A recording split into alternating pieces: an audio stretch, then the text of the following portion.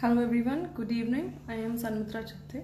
I am the Dean of School of Management, World University of Design, and we have been talking to veterans in the industry and academicians for a long time, discussing about design strategy, design management, design, about innovation and sustainability. Today we will be talking to Dr. Lefteris Heretakis, and we will be talking to him about design education, about visual communication, about his viewpoints on strategy, and also about a conference that he will be organizing. So I'm waiting for him to join. The moment he joins, we can then start our little discussion that we do. Please keep your questions ready so that we can ask him during the session or in the session Q&A session, which is at the end of this discussion. So he's joining out here.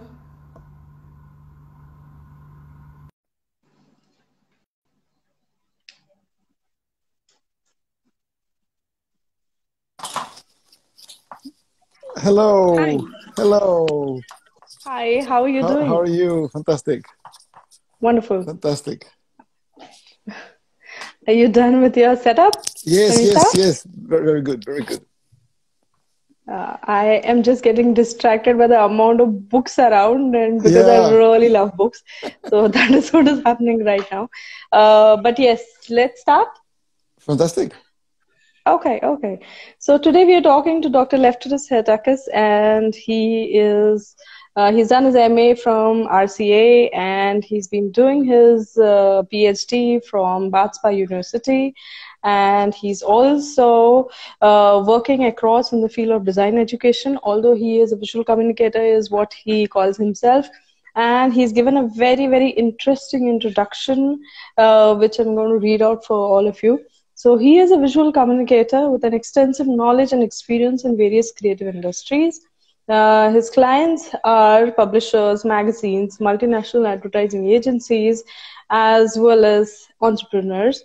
He's guided by proactive commitment, which needs with electrifying originality, sound judgment, and strict morals. Okay, and he specializes with a wide range of creative projects. Right from handmade corporate identity to effective eye-popping publishing. Yes, so we're talking to Lefteris. I hope I can call you Lefteris, yeah, right? Of course. Yeah, okay. So yeah, we're talking to Lefteris, and we will be asking questions on communication, on design strategy, on design education, and he is organizing a conference, so we'll be asking him some questions on that too. Excellent. And before we start, I must say he is the inspiration for me to start these talks, because he got an interview done with me, and after that I thought of this idea of moving to Instagram and talking to students and creating a repository for them. So thanks a lot, Lefteris. Thank you, Sanmitra. It was fantastic talking to you on design education talks. Yeah, it's really nice. So let's start with an introduction from yourself, and then I can start with my questions. Yeah, of course. I mean, for the past, well, I used to be a musician. Then I decided to go into visual arts. So I had a long study in the visual arts, a long study in design agencies, in marketing agencies, in publishing houses. I went freelance for many years. And then in 2009, I started teaching. Since 2015, I've been conducting practical research on the relationship between lecturers, students, and the industry. So a lot of the projects that I've been working for the past 5 years have come out of that. So there's a way of communicating and involving more in the conversation of practice-based design education. Okay. And what about the conference that you're going to be arranging soon? Yes, last year we pioneered the Alicante Design Education Forum, which was a very successful three-day event. You can also find the YouTube link. I mean, on the New Art School channel. That was really successful. We had hundreds of people coming physically, participating online. This year it's a little bit more challenging. We have a physical space in Valencia, in Spain. Okay. Well, hopefully things will be okay until, because it's on November, yeah, November 5th and 6th. No, November 5th and 6th. Okay. Hopefully things will be good by then. So we can make it as physical as possible, although we're preparing more for virtual participation. But it'll be very exciting. And it's really an open discussion on design education. The theme of the conference is analog and digital. So we'll be talking, I mean, the theme is very, very open. But it has to be people that are interested in submitting, they have to submit things that are related to design education. Although the workshops can be about design, so they can get students that you can talk about design, but in the talks and in the presentations, they need to be about design education. Great. So wonderful. So I think I'm going to move ahead with my questions around the way. Also, I'd request you to, after I put this on IGTV, maybe if you can comment with the link wherein people can apply for your design conference to add into. Because I'm sure there are a few academicians also who view these videos. And for them, it will be a very good opportunity to participate into such events. But remember to make it as practical as possible. So this is more about, it's not about the papers, it's not about the theory, it's about the practice base, it's about the doing. Right. Okay, so I'm going to go ahead and I'm going to ask you this very first question about elaborating your journey through from being a musician to a design academician. So how has it been, and what has been your country of origin? And I think you've moved countries also, and moved a lot. So if you can tell us the journey. Well, yeah, I mean, I'm not an academician. I'm still a designer. I'm a design practitioner. So I'm kind of a designer that teaches. We don't want to. I don't like to keep it too theoretical. I'd like to keep it real and practical as possible. I mean, the journey has been very interesting because before the age of 17, I was in a room by myself, sort of 6-7 hours, playing classical violin. So, and then I realized that this is not me. So I said, okay, I was drawing a lot. So I said, okay, I'm going to start a career in the arts. And I went to the UK at 17. I did a foundation course, worked really hard. It was the hardest year. Those days, it was extremely hard. And then got into Kingston for illustration. So I did a degree in illustration, worked in the industry, went to the Royal College, did my master's in visual communication, and then worked in London. And then sort of my career started more in the practical advertising. Then I was working for some years, and then went freelance.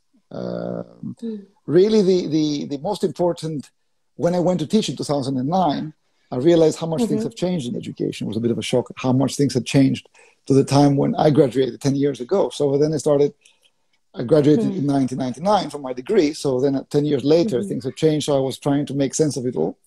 Why did they change so much? To try to make it more practical, get more drawing in education. And since then I have taught in many countries around the world, always focusing on getting the practical side of design. So really, the doing, because a lot of design has become right now too much about the theory, and it doesn't help. When you have to swim in the rough seas, you've got to be a good swimmer, and it can get pretty rough, especially now that things have become really disrupted. And but as long as graduates and students have strong seeing and design skills, they've got a strong what they call hand-heart-eye coordination skills. So they can really analyze what they're seeing and really turn that into design skills. They'll always be okay, but it's not about in the disruption. This disruption is pretty major, but design is always design. Whether we call it visual communication is always visual communication, whether it's printed or it's done online or on the screen. So the principles are the same, and those that are know how to use the principles of design can swim in any sea, really. All right. So I think, yes, design principles is something of a course that we take up with the design management students also, so that they understand what are the design principles and how to apply them. The only thing is they don't really, we don't expect hand skills out of them. But they definitely understand design principles and they try to apply it in every project. And they do these collaborative projects together with the designers. And then those are put up into their portfolios. So going back to college days, see, what we are trying to decipher is, because I come from NID, which is National Institute of Design, and we have these wonderful stories, wonderful incidents that happened during our college years, which have helped us develop ourselves. And we see a striking similarity in all the seniors and all the batches coming across. And we are trying to give it to the place that we are in. So I am trying to give my experience to the World University of Design, the students over there, so that they also benefit out of it. So what have been those most interesting times into your college times? I want to start with foundation. So how was your foundation period? As in, what were those very wonderful assignments or some good events? Or, well, it was very intense. I went to what is now U Creative, then was Kent Institute of Art and Design. And those days, back in '96, foundation was the toughest year because, first of all, there weren't any places in the universities in the UK, very, very few. So you were not guaranteed a place. You could only select one really, really good university. So you couldn't go to all the universities like you can now. You could only go to very few as a first choice, a little bit more as a second choice, and a lot more as a third choice. But they were also in category. At the time at Kingston, we were expecting, we had about 800 applications for 25 places. So it was a very, it was the toughest, it was very tough. They took us through all the disciplines of art and design. So you go through fine art, fashion, sculpture, you go through all illustration, graphic design, very much drawing based, a lot of life drawing. And you build a portfolio. And of course, then the interview stage, so you which was really, really intense. And at the time, Kingston at the time was a very, very intense school. It was almost like, it was very famous for being a commando course that you had to be there, every day, 8 to 10. It was really, really, really early and leaving really, really late. So 8 a.m. to 10 p.m. Well, we were working at home after a while, but it never stopped. It never stopped. It never stopped, and you had to be there. You had to be on the ball. It wasn't like the courses today, whereas most full-time courses are what I would call, by the standards of my time, I would call them part-time. So because it's like you are in a job, it's like you're in a studio. A design school is like you're in a studio and you're working all the time. So, however, since the days of when I graduated, industry changed a lot, demands changed a lot, and it has changed. But what's really good is since all of my colleagues were still in design from then, because we sort of, it was a very, very good, the students that were selected went through a very tough process. So, Anna, how about your days in RCA, as in how were they? Yeah, I mean, any professor that you really, all the professors were very good. The Royal College, it gives you a different approach. If you like, the degree is your ability, your craft, your ability to do something. The RCA is the ability to think freely and openly and see all the overview and really think in a different way. So they challenge you to think in a way that you're not used to. So it gives ultimate freedom, but with the ultimate freedom comes the ultimate responsibility. Yeah. So you get challenged by many teachers there in many ways. So what was your favorite challenge? There were many. I mean, there were many.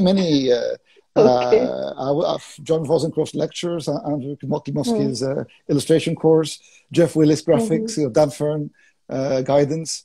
Really amazing time. But at the time, it didn't feel like that. They kind of put you in a confusion because of the confusion you sort of come out and you. you're used to structure in your degree. I mean, but then you go there, and it's really, really free and open. It's really there that I wanted to grow more than illustration. So I did more. I went to graphics. I went to visual communication. So I started thinking bigger than illustration in a way. Yeah. Good. I think this is really wonderful. So this will be helpful for students who are starting their course today as a fresher, as for their foundation courses, because nowadays there are foundation courses, and like you say, they are intensive, but I'm sure, like you say, they are part-time with respect to what you did. Well, it's really helpful. Design is not what I say to my students. Design is the hard way out. It's the most enjoyable way out. It's the most enjoyable way out because you get to do what you really want to do. But at the same time, it's not easier than medical school. In fact, I think it could be harder because it's difficult. It's really, really tough. So yeah, absolutely. It's not now. Students have more tools. Yeah, more. Yes. But they got to get the tools to know them deeper. It's much easier to do things now. Yeah, I mean, when I was at Kingston, the only instant camera that there was a Polaroid. Yeah, and that's not so long ago. So if we wanted to draw a stance of somebody in an illustration, we'd just take a Polaroid of them and have it quickly, so we could sort of draw it for an illustration. And of course, yeah, we had Quark, we had illustration, we had Photoshop, but digital photography came a little bit later. So now you have these amazing tools which do amazing things. But as well, people don't need the latest. Also there are tools that are, the tool industry is trying to convince people that you need the latest, and the latest and the latest. But the tools are already so powerful, and the students can do so much with these tools. But it's not about the tool; it's learning to use the tool. Or like when you're drawing and painting on your iPad, which is fantastic. Procreate is an incredible program, but you've got to know what these materials do in real life in order to use the digital materials in a physical way.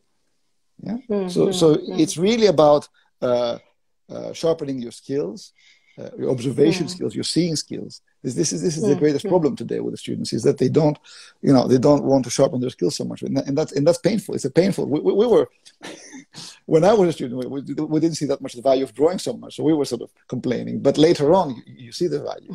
Yeah, you see the value of having observed of having trained your hand-heart-eye coordination.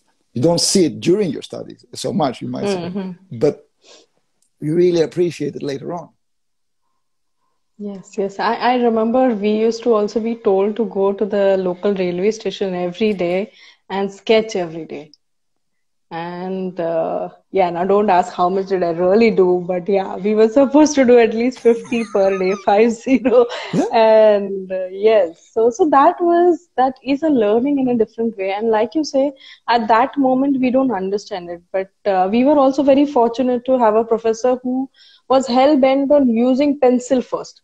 They first use your pencil for 2 whole years. I will not let you touch computers. It is not needed. You have to first try to understand how to use your tools and then go ahead and apply it on the computer. So yeah, I think in a way we have been a little luckier in that sense, that we have had that kind of an education which can be carried forward for a longer time, probably, without being obsolete after 2 years, 3 years, that you go change the technology, get something else. That's not needed with us. Yeah, I think students need to understand the commitment. The time commitment design has, and the relationship between, when you do something in the class, but then you need tenfold amount of time to really make it your own. It's not. It's the relationship between the class and then what you do on your own time, which needs a lot of practice. Right. So I see a lot of comments and questions coming in, but generally I keep them at the 45th minute so that we can cover them all. Okay. And we finish our conversation. I hope it is okay with you. Otherwise, we can take them up. It's fine. Okay. And I'm still going to decipher this now. Then you started working and then you moved towards freelance. So how has that been, as in the freelance journey? Because there are many students who are on this verge of thinking whether I should start on my own, whether I should freelance, whether I should start working. So what are your viewpoints? Personally, I'm completely against starting as a freelancer. You need to be in a company for some time. Yes. If you like, you can change jobs easily and quickly if you like to gain the maximum experience, or not if you're happy, but stay. It used to be the case in the generation before me that they would consider an extra. The degree was 1 + 3 + 3, so this you're also an apprentice for 3 years in the industry. So if you see it like that, if you see that as a graduate, you still have another 3 years of apprenticeship in the industry. Yeah. The greatest things I learned in-house. I mean, really, my education started when I started working in-house in a company, and that's where I could see. For example, when I was in, my real InDesign skills started when I had to do magazine quickly. My real skills in books design started when I had to design book jackets and really learn how the publication worked, the publishing world worked from in-house. And then I could print my own books. But that started years after I was in-house. And this is how they do it. Yeah. So you must start. The best way is to start as an apprentice and start during your studies. I was going to companies when I was a student during the summer.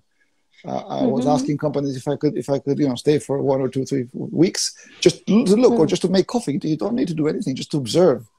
No, honestly, just to observe in the beginning how things are working, because you cannot actually interfere in the process yet. Yeah? So start as early as possible. Become interested in the market that you have chosen as early as possible, and then you have a much better idea. But there's no way that one can start freelance unless they're doing something very specific. Unless they work during their university years so much with a company, or they have some kind of a mentor that can guide them. Yeah, sure. But it's also good to start as working as a team. I mean, the greatest designs have been made as part of a team. Freelancing is good, but also working in teams is also very fun. Yeah, I think freelancing immediately becomes a working in silos, and then understanding those little nitty-gritties are lost. And yes, maybe later in your life, after you finish working for a given amount of time, then of course you can move around and you can think of freelancing or coming up with something of your own, or there has to be a proper planning to that. Otherwise, it just so happens that you're hung up somewhere and then eventually you're nowhere. So Absolutely. That's exactly what happens. So I think, this is a very wonderful piece of advice. With this, I'll move ahead. So, my next question is, what has been your inspiration? Oh, inspiration. Okay. Yeah. We discussed these questions. You don't look so surprised. Of course. Okay. It's inspiration. I cannot stress the importance of inspiration. For students, it's very good to have somebody that you aspire to. I think that because I've had, in sports and in music, the result is very visible. So if you haven't done the training, the result is very, very, you can see it, or you can't see it if you haven't done the training. So I think that people, I mean, when I was a student, I learned everything about the work of Giorgio de Chirico, the painter, the surrealist painter. So I read his autobiography 4 times. I read every book there was. I tried to see all the paintings. At the time in Cork Street, in the galleries in London, you actually was able to see some real paintings, and of course in the museums, but also in galleries sometimes from his period of the 70s and how he makes his oils. And so, as an illustrator, but he was my inspiration. Of course, now I have many inspirations of people, but it's very important to have somebody and really get to know as much as possible about, because also even better you can find out the inspiration of your inspiration, so you can go straight to the source. Yeah. Inspiration is very, very important. I mean, I'm inspired by Bach very much, by his music, because that's also very analogous to design. Music and design, there's a direct relationship. So yeah, many people that inspire me. Great, and I really want you to again give that emphasis on reading of books. Can we discuss that a little more? Of course. Because I keep telling my students to read books, and it's a little challenging. It is challenging. Yeah. I think Yeah. with the book, So. especially, you know, the Kiriko wrote his autobiography himself because he said that a biography is a form of gossip. Yeah? So he didn't want his biography written by somebody else. He wrote his own. And it is a very honest and a very intense, that really illustrates his life and what he went through. So yeah, it's the books. Also, when you read books, you'll find most of the stuff that's not easily available on the internet. Yeah. So when you read a book and you go to a specific area, you will find information that's not easily available, or it doesn't come up. Or when you browse through a book, you're going to find something that's random as well. Yeah. It's not, well, like when you do a Google search, you get all these related things, similar. But when you're browsing in a library or in a book even of different chapters, you might come across with something that's completely random. That is not as a pre-planned search algorithm. So yeah, I think this, yeah. No, sorry. Yes, please continue. Please. No, yeah. This is yeah. So it's very important. What's really amazing is a lot of rare books now it can be found on PDFs. So a lot of, but that's quite difficult as well. You find all these amazing books. You can find the whole Bauhaus, for example, collection of books on PDF. But it's also quite hard to read on screen sometimes, or even when it's printed. It's a real shame that many universities decide to get rid of their library. Sometimes in a really random way, I would say. They didn't even photograph them. You know, a lot of universities around the world got rid of their libraries without even having kept a record of the books they used to have. So, and also books also vibrate a certain, you know, especially if it's a design book, if it's an older design book, it has a certain physicality about it. It vibrates a certain energy, you know. So it is being around books is quite also inspiring. Yes, and I've been distracted by those books behind you for the whole talk. You should have told me you're going to sit there. Okay. I must tell you a little incident from our side also. We had a professor, MP Ranjan, and you won't believe, like in our institute, we had this huge room which every professor gets, and every room is a glass room, so that everyone can learn from each other. That was the basic idea of that architecture. So when we used to pass from that way, that whole wall was covered with books. The whole of the transparent glass wall was all covered with books, and he used to be inside those books, literally inside those books. And amazing, and whenever you went to him, he used to like, Sanmitra, look at this book. This is a new book that I got. See, it has got a different cover. See, it's got a different touch. It has got that was also very important, that a book has a different personality, and that needs to be read, and that can never match. Nothing digital can match it, for sure.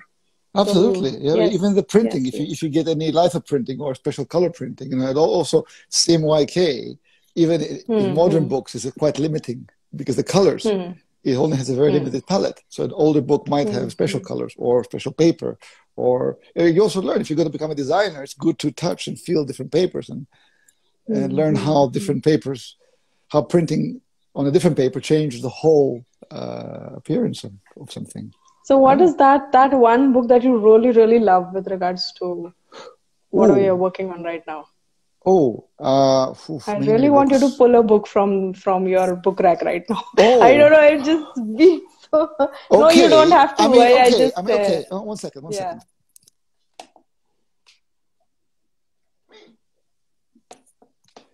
Yeah, I mean, for design students, yeah. 1 second. Yes. Yeah, I mean, for design students, I would start with Problem Solved. You know, Problem Solved by Michael Johnson. Yeah, I think this is a really, really good design book. But of course, there's so many. You know, Paul Rand always inspired me in my teachings because he's a designer. But Michael Johnson is a fantastic living designer.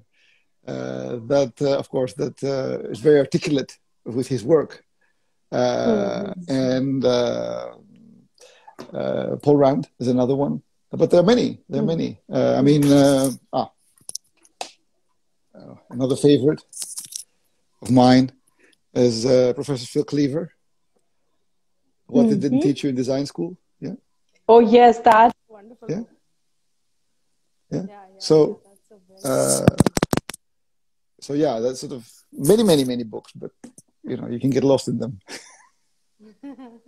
yeah, that is the truth, that you can get lost in them. But Your sound, something you need to sort of maybe raise your sound. Something happened to your sound? actually, I got a call, so I put off the call. Okay. And this is what Okay. happened No worries. after that. No Can you worries. hear me now? Not really, but okay. The volume is lower. That's better. Yeah, that's Is this okay? That's perfect. I'm gonna hold this like this so that Yeah, you of can course, hear of course. me. No, it's fine, Okay, fine, I think fine. this is very important, that despite it is design, reading those books is also essential. Even reading books that are related to visual arts or fine arts, like fine arts is specifically painting, illustrations, and things like that also. Those books are also very important, like how you said that the person actually writes that autobiography by himself, you know. So you are reading that every single line is going to help you understand. It's going to help you work through it, and maybe it'll in a way affect your design in a good way possible, or it may impact what you're doing in a good way possible. So I think yes, Absolutely. reading again. I'm again emphasizing on reading, which I keep doing every week. And I ask my students to come up with a review of the book, and it is challenging to get them to read. Well, you That know, is social for media sure. is a distraction. I mean, right now there are 100 great events happening simultaneously, okay, to this conversation. But at the same time, illustrators are quite are loners. Yeah, so they work in isolation. Designers are more sociable, but at the same time, there's got to be a time where you turn things off, everything, and go into your studio and focus on that one thing, because distractions are not very good for inspiration and for the workflow. So you know, we are that is a distracted. very good insight. Where I remember, you know, again, we used to have a physical and a digital area. You know, that's another fantastic area thing, you know. So you can have like a desk that's purely physical and a desk that's purely digital. Because when you work on your computer as well, yeah, you get all these notifications coming in and flowing, your email, everything is bleeping, yeah. But once you can have an area where it's purely distraction free, then you can just focus on your design process, really. I think that's a good idea, to have that physical and digital place separated, so that people can read, because then you can mix understand. them when you understand what each one does really well. Yeah, I love digital. Yeah, it's not. Of course, I'm not against digital, but it's really fantastic to understand what each done, the merits of each one, yeah? And what can be done to mix them. Great. So with this, I'm going to move to the next question that we have. You have, of course, we spoke about the conference, and I'm sure you gave details about it. So another thing that you're doing are your podcasts. Oh yes. Yes, tell us more about that. Oh, fantastic! Well, Design Education Talks started around January time, and I wanted to continue the conversations, really, because that started in the conference. And also continue the research in a very practical way, because I'm always looking on the relationship between the students, the teachers, and the industry, because these three areas are really not talking to each other very much. You know, the conversation is not really, with more conversation between the three stakeholders. So, and at the same time, I wasn't seeing much of discussion on practice-based education. Yeah? So there's a lot of discussion on theory, and which is fantastic, which is very much needed. But there's not much discussion on practice-based education. So I wanted to get practitioners, and of course educators, and of course educators also designers educate designers in their studio. You know, an educator is not necessarily strictly somebody that is teaching at university. Yeah? If you are a designer that has been teaching designers and in your studio, mentoring designers also, of course, of course. So that's you know, that's the same thing. So yeah, so we started, and it was a tricky road at the beginning because the best way to learn is by doing, but at the same time there were all these technical things that needed to be resolved, and the flow and everything. And thank God I had plenty of help from Peter Bella from Design Deducts podcasts. We're still collaborating, and. Yeah, so now we are in episode, I think 21, I think 21st episode. We have one podcast every week that comes out, which is quite a bit, but it's also fun and necessary. Yeah, and it's mainly trying to talk about the present state of design education, what we can do, how we can improve it, what are people's Some opinions. interesting insights from any of them that you've been doing. Oh, I think every guest has their own personality. I think we've had giants of design that have taught or teaching. We've had more people that were a bit more towards theory, but also had really real interesting practical insights. We had many guests from industry. So far, we've had 21 guests that have been published. So every episode has its own merits, and it gives you a different view because it's all about the guest. It's not about me. It's just I create the room, the space, and people come and talk. Really. I think that is really wonderful. So there's someone who's asking, podcasts are on which platform? Podcast, okay. There's on many platforms. There is YouTube, the New Art School. If you Google the New Art School, you're gonna get a channel. Maybe you can send a link. Yeah, of course. I'll send all the links. Again, I'll send all the links. And people can. We are on every audio platform: iTunes, Google Podcasts. We are on Spotify. Almost every conceivable podcast platform you can find. There's a fantastic also platform called Podchaser, which I highly recommend for podcasters because you can actually get your guests and put it in a very nice order. It's called Podchaser. It's like the Internet Movie Database of podcasting. That's a lot of work, I'm telling you. It's enjoyable though, and then of course we transcribe the podcast and we get the quotes, and then at some point hopefully we might have a publication from the episodes.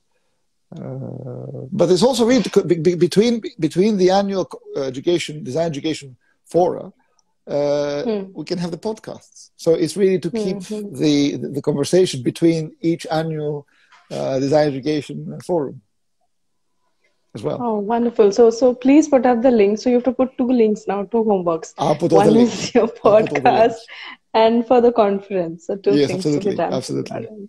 Yeah, great. So I'll move forward to the next question that I have. Before moving to the next question, I would first like to thank you for coming into this little Instagram live that I do. Thank you for inviting me, Sanmitra. It's a fantastic work you've done. It's fantastic. I just hope so. It's just a little thing that I do. I'm sure it's not on a very big professional scale. Oh, come on. I'm just wanting to create a repository for students. That's all. It's wonderful. No, it's wonderful what you're doing. It's wonderful. Thank you for inviting me. So great. So I'm and I thank you now because Instagram closes on its own. So that is the reason why. Oh, really? So I'm going to jump on to questions first, and then I'll have a couple of questions which I have in my list. So first, let's take up the questions. I will. Sorry, 1 second. Yeah. So. Oh, okay. So we have a comment who says, "Hi, Lefteris. Hope you're well. Looking forward to this live discussion." This is by Mr. Thank you. Kully Singh. I don't know how to pronounce it, so I won't do that.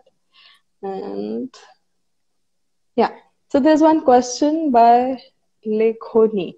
In these times, we are struggling with a lot of information to be included in few seconds or one page because audience attention span is going down, which is so true.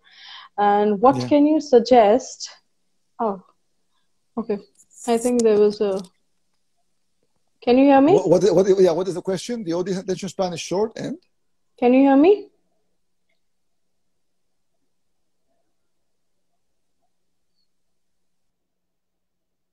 slowing down a little bit. Connection slowing down. Yeah. Yeah. So you can hear me now? Yeah, I can hear you. Yeah. Okay. Okay. So what is the question? Give me a moment.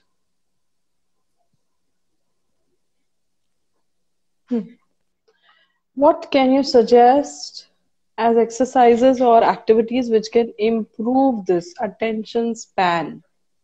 Activities towards can improve attention What are the span? activities or things that you will suggest to improve the attention span? Like on your channel, I think what improves attention span, you mean from which side? From whose attention span? Now, he's made a statement saying that there's a lot of information around and there's a lot of things that you can concentrate on. So what are the various activities or what are your suggestions due to which one will be able to increase the Sanmitra, attention span? you're Can you stopping hear a little me? bit. The connection is slowing down a bit, your connection. Okay.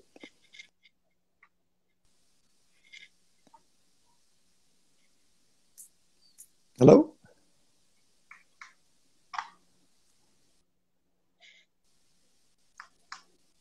Are you there? Yes, I'm here. Okay. The connection is a bit slow. Okay, sorry. The question is to visualize for this attention span. Maybe do you want to ask the question all together at go? Whoever, I don't know, there's some person called as Lekhnoi who has put up this your question. attention span, you've got to shut off distractions. Yeah. I mean, but if you want to improve your attention span, you got to shut off distractions. There's the distractions. If you want to improve, you have to create a regular flow of postings. Yeah, like what you're doing. A regular flow of posting if you want to improve the attention span of your channel, the audience reach. But if you want to improve your own attention span, you have to distractions. We can't hear you well enough. Yeah, can you hear me? There is a connection problem at your end, maybe right now. So maybe we can wait for a couple of seconds and then you can talk. I'm straight on the.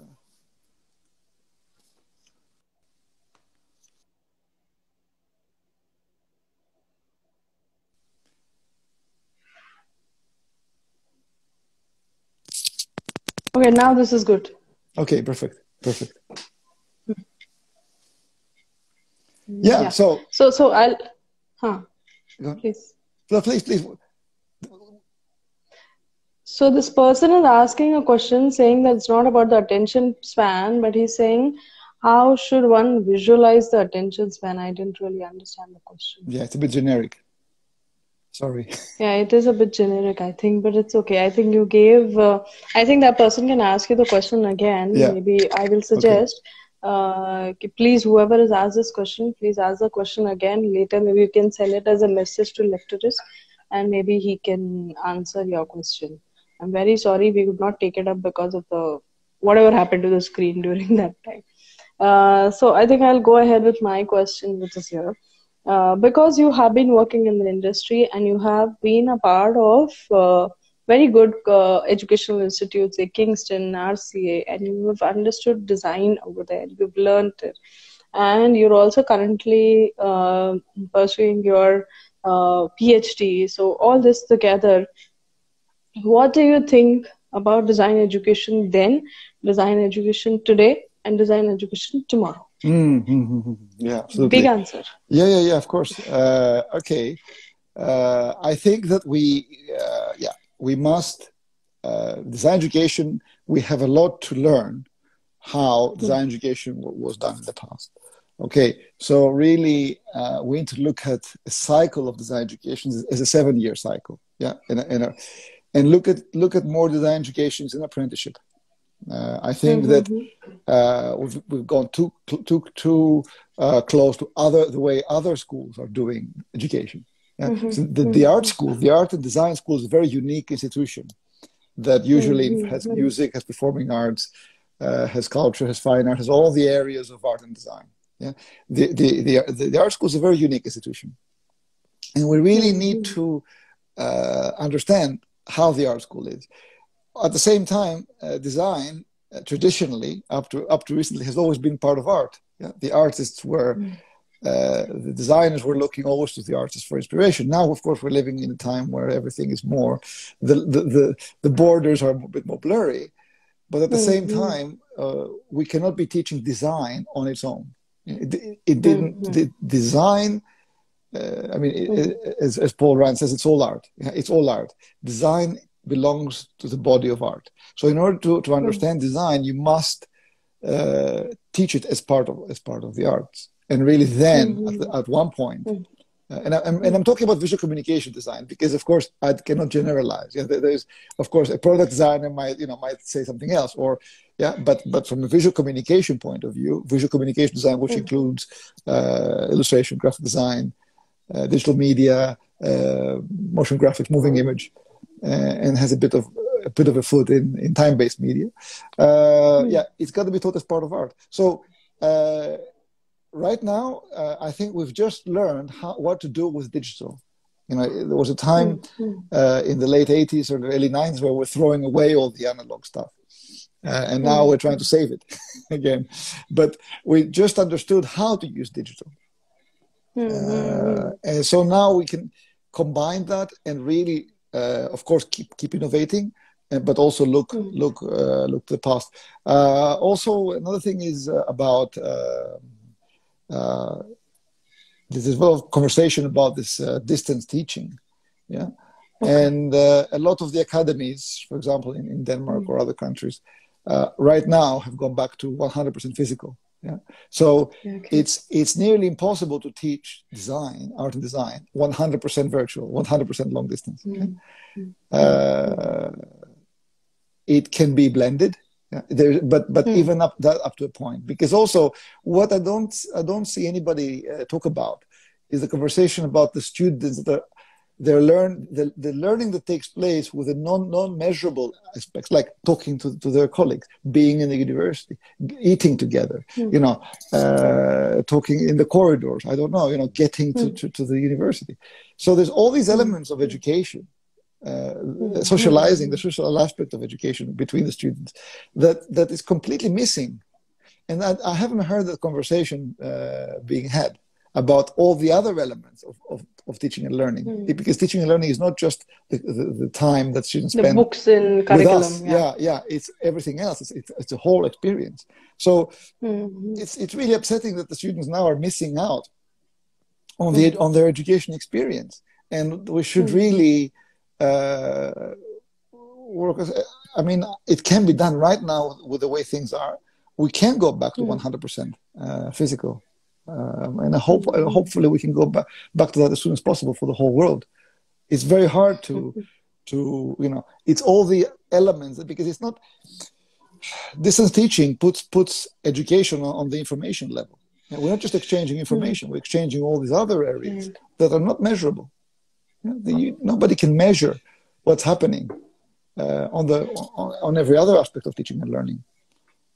So really, the school of the future, we have to make sure that we keep the international aspect, international collaboration, not look at education as country specific. Open up, being as inclusive as possible, but also realize that design, being a craft, it has to be passed on as a craft. If you want to become a painter, you have to go and mix the colors, so start grinding the pigments. It's the process of learning a craft. So we have to understand that it's a fragile thing, and it needs to be seen in its own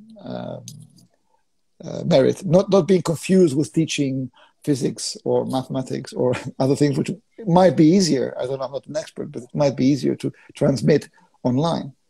Really, design education takes place offline, from a teacher to a student. I agree. But yes, today's times are absolutely difficult, and we have to have that balance between security and from a life-threatening structure absolutely. and education. Absolutely. So everyone is trying to grapple with this idea and find out how can they actually collaborate and how can they have this, like you said, this blended learning, you know. And of course, I am hoping that all this gets better sooner, and we also start getting back to the campus. We miss our campus like anything, and we definitely would like to go back to campus and work it out there. And it's easier. I must say it is easier when it is on the campus. It is easier. It's not about easier or more difficult. It is more effective also. You're communicating something really in a non-verbal way. The way you are standing in the space, the way you're organizing the space, the way, you know, all these elements that cannot be replicated in this particular format. Yeah, but with that, I think we have been lucky, all of us, in fact, we have been lucky that we have been able to hold these online structures also along. Otherwise, imagine this happening during the Spanish flu, it would have been a completely different thing. And today, I think we're still technologically advanced and hence lucky in a way. But I'm really hoping, like you said, and I agree with you on that part, that yes, we need to go back soon, and as soon as possible is all we can say. So yeah, I think with that we can probably end our discussion, and maybe a few ending notes from you, a little advice to students, and then we can say bye. Yeah, I mean, really, just keep playing. Yeah, don't stop playing. This is meant to be fun. You know, sometimes I'm in the classroom and it's like we're talking about design, and it's such a luxury. It's a luxury for somebody to be in a room talking about design, especially when all these things are happening around the world, which are not as pleasant. Yeah. So realize that students are very lucky. They're very lucky to be studying design, and make sure that you never stop having fun. You don't see it. If you see it as a burden, you're in the wrong profession. Yeah. So, and it's best to change early. Don't be afraid to change. If you see it as a chore, oh my God, I have to do designing, I have to draw it. I have to finish this assignment, let's do it and get it. If it's too much of a chore, you're in the wrong profession. Yeah. So it's got to be a joy. It's not always a joy. It's one of the most difficult things. Yeah. You got to be an eternal optimist. A designer has to be an optimist to go through all the hurdles and the struggles. But yeah, keep having fun. Yes. Okay, keep having fun. So let's stop on this. Thank you, Sanmitra. Thank you so much. Thank you. Bye. Take care. All the best. Thank you.